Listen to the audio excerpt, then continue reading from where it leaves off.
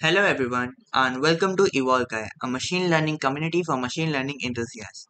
Now today we will be dealing with SGD Classifier, also known as Stochastic Gradient Descent Classifier.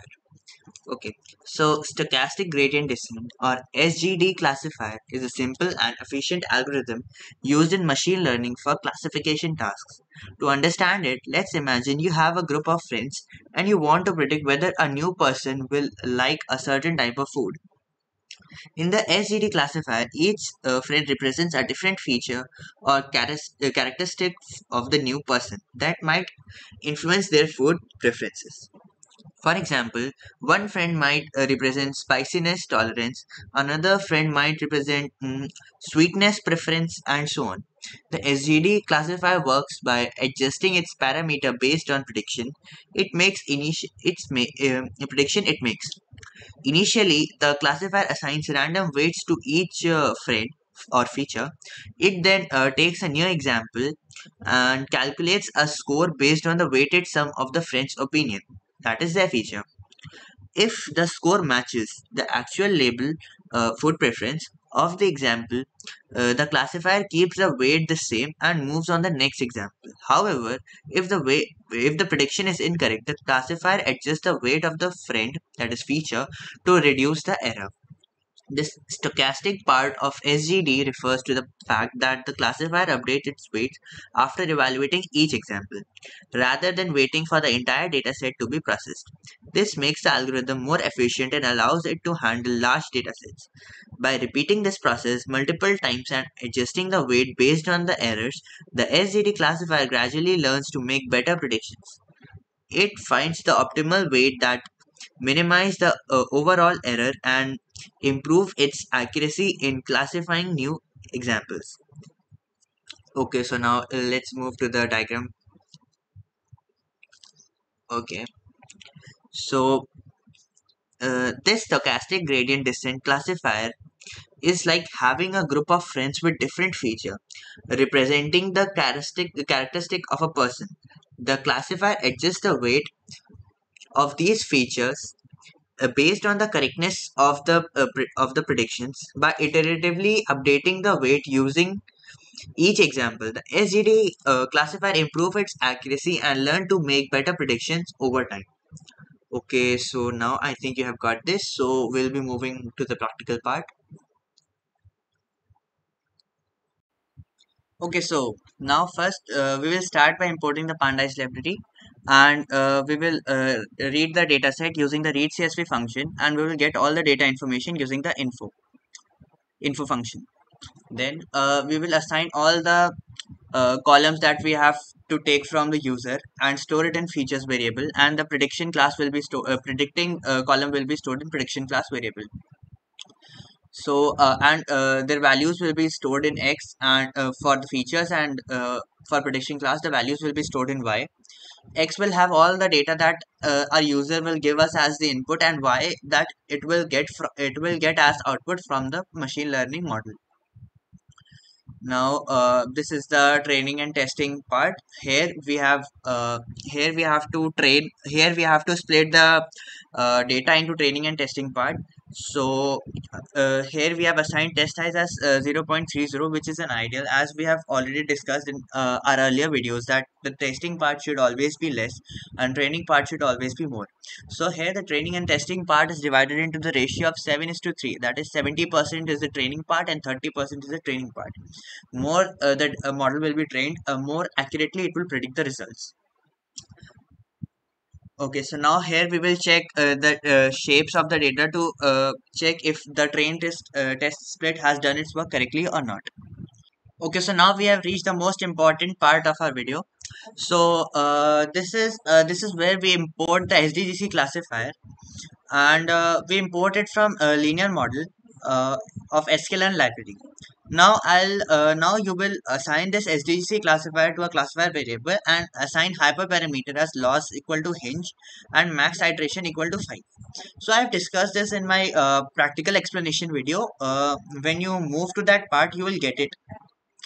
Now we will fit the data, and we will predict After the model is processed, we will predict on the basis of X test and the values we will be storing in Vipred.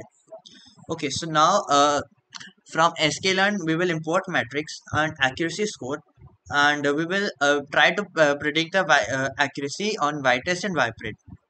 Okay, so we can see that the accuracy we have achieved here is pretty low. So we will just quickly go and check if this accuracy is correct or not, because I think this is not.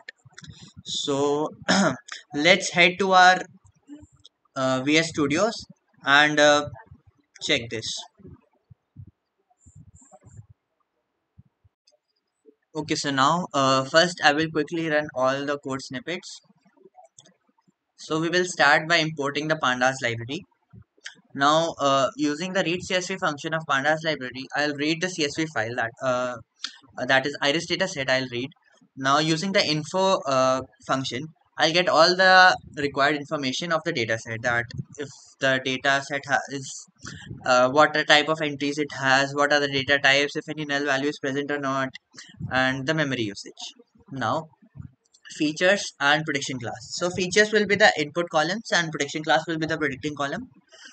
In our case, sepal length, sepal width, petal length, and petal width will be in features, and prediction class will be species. So based on the features, our model will predict the species. Now the respective values will be stored in X and Y. X will have all the feature values, Y will have all the prediction classes values. Now from sklearn model selection, we will import train test split, and it will split the X and Y data into train test and training and testing part. The separation will be defined by X test size. So in our case, it is splitted in the ratio of 70:30, but you can change it accordingly. So the shape of the data here suggests that the splitting has been done properly, and everything is correct till now. Now from sklearn.linear model, we'll import SGDC classifier. Okay, so classifier. Okay, so this classifier has two hyperparameters that I would like to discuss about, as it is a basic. So here we have loss, that is hinge loss. So it is a type of loss that calculates what type of what loss we are facing. We calculate accuracy of our data. We calculate accuracy of our model. So accuracy is reduced, so it also calculates accordingly what is the loss. So there are different types of losses also, like mean squared error, mean squared loss, and hinge loss, and many others. And the other one is max iteration. So it will the data will continuously run for 5 iterations to give a better accuracy. Now we will fit the training data into the classifier, and we will predict X test on the basis of the model and store it in the Vipred. Now from sklearn.matrix, we will import accuracy score, and we will give Y test and Vipred in the accuracy score. Now we will get an accuracy here. Here we have got an accuracy of 64.44. And we have got this because for every Y test and Y parade being same, the accuracy will increase. The accuracy increases, and if they aren't same, the accuracy decreases. So this is it, and now we will be moving to the conclusion part. Okay, so now we have came to the conclusion part. So in conclusion, the SGDC classifier is a powerful and efficient classification algorithm that offers several key benefits. Its simplicity is evident in its usage of stochastic gradient descent, which updates the model's parameter incrementally based on random mini batches of training data. This approach enables the algorithm to handle large dataset with speed and effectiveness. The versatility of SGDC classifier is noteworthy, as it supports various loss functions, making it suitable for different types of classification problems. Whether it's binary or multi-class classification, or even regression tasks, users can select appropriate loss function to meet their specific benefits. Moreover, the algorithm flexibility lies in its regularization option. By incorporating L1 or L2 regularization, user can control the trade-off between model complexity and generalization performances. Regularizing helps prevent overfitting, ensuring that a model can generalize well to unseen data. While SGDC classifier boasts many advantages, it also requires careful parameter tuning. The learning rate, a critical parameter in stochastic gradient descent, needs proper adjustment to achieve convergence and prevent overshooting the optimal solution. Additionally, compared to batch gradient descent, which progresses the entire dataset at once, SGDC classifier might need more iterations to reach convergence.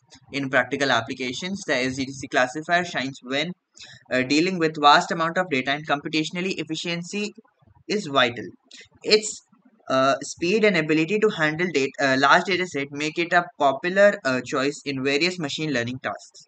However, to make the most of its capability, user must understand its behavior and perform proper hyperparameter tuning.